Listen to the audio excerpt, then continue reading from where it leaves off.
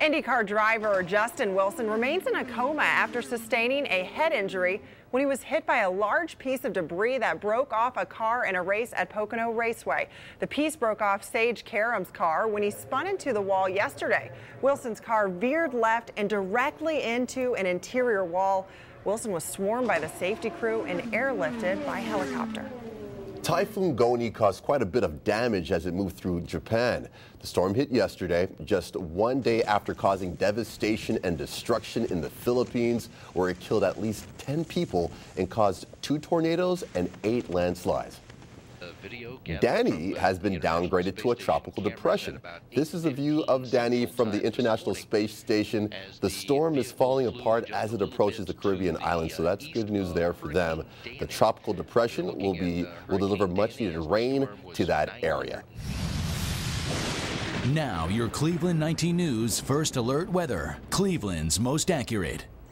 So it is a little chilly out there, without a doubt. Not slowing down everybody out at Cedar Point. It looks fantastic.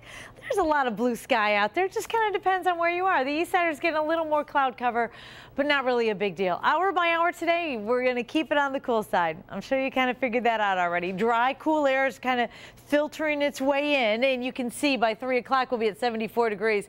By 6 o'clock, 73 degrees. So definitely a chillier afternoon. Yesterday we were in the low 80s, and the humidity value made it feel just a touch warmer. Tonight, think of it as great sleeping weather. We'll see some increasing clouds. There's a small chance that we see some showers out there. Not really a big deal. I'll show you that in a second. But in the meantime, it's 73 out at Cedar Point, 71 at Hopkins, 74 in Akron, Canton, and New Philly. Coming into Cuyahoga County, it's also 74 in Euclid. Shaker Heights is checking in 71 degrees.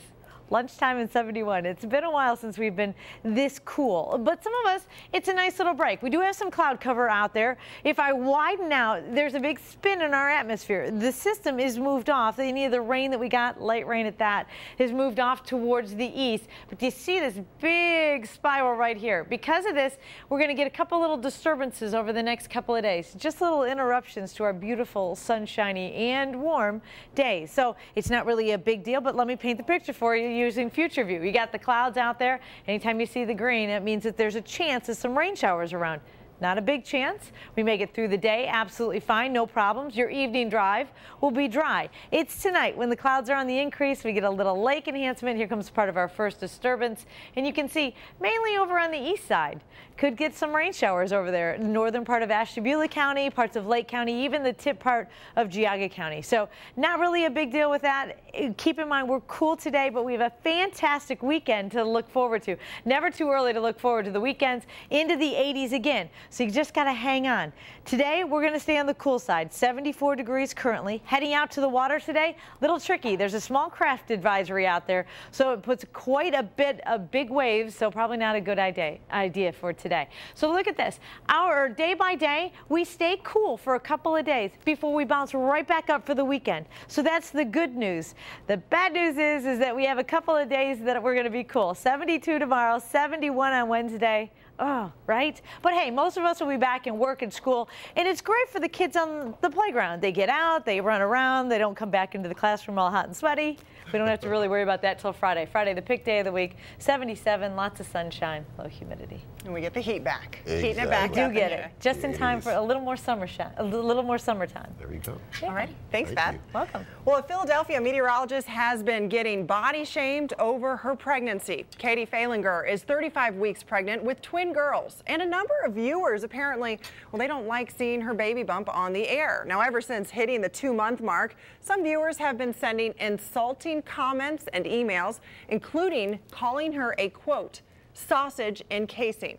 She responded with a lengthy Facebook post to her haters saying, frankly, I don't care how terrible or inappropriate anyone thinks I look. I will gladly gain 50 pounds and suffer sleepless, uncomfortable nights if it means upping my chances to deliver 2 healthy baby girls. Good for her. So, you know what? I got your back too. Good for now her. tell us what you think about this story. This is definitely a talker. Head to our Facebook page and let us know what you think. Now, Hall of Fame receiver Chris Carter is apologizing for some bad advice he gave incoming NFL rookies last year. And just in case y'all not going to decide to do the right thing, if y'all got a crew, you got to have a fall guy in the crew.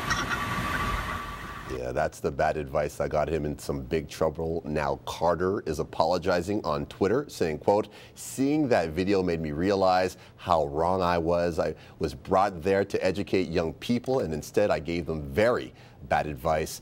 Every person should take responsibility for their own actions. I'm sorry, and I truly regret I said that day."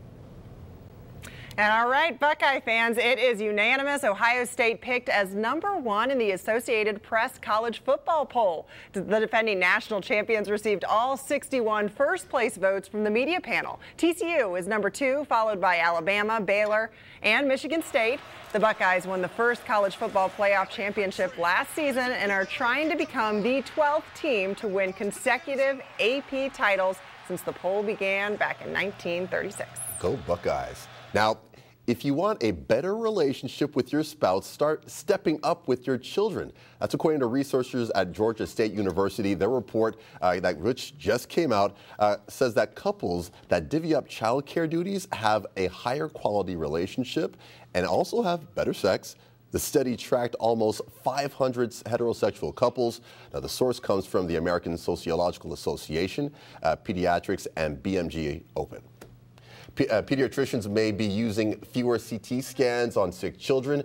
Researchers at Cincinnati's Children's Hospital found imaging techniques like MRIs and ultrasounds were up, and CT scans were down between 2004 and 2012. Researchers say it may have something to do with the chance of causing cancer with too many ultrasounds.